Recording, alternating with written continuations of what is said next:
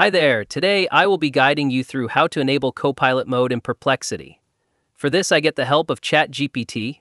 I asked to it, how can we enable the Copilot mode in Perplexity? And GPT replied, for enabling it, you have to head over to the Perplexity.ai.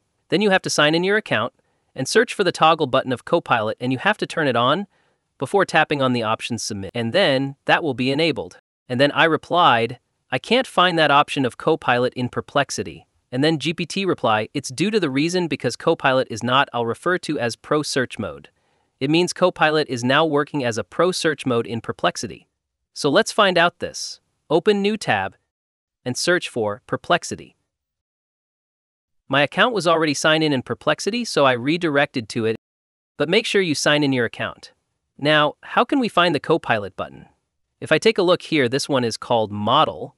If I click on it, here you will find multiple modes like Sonar, ChatGPT, Gemini, and much more. But you can't find the option of Copilot. It's due to they remove Microsoft Copilot AI from the Perplexity tool, and unfortunately you can't use it. But you can use this feature best. Then it will use the best mode to do a good research on your specific topic.